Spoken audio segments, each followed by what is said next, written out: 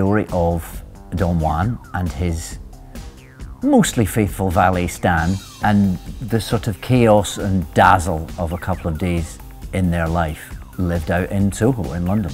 He first appeared on stage in the 17th century, and so he's a recurring romantic, tragic, comedic, anti-heroic figure on the stage. He's infuriating and at the same time rather seductive.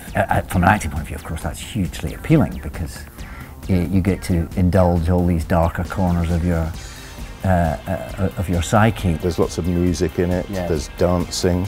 The Soho in the play is romanticised. It's Don Juan's Soho. It's romantic, beautiful, brothely, crazy, happy Soho. Yeah. Very strange things happen. It's a kind of trip. Yeah.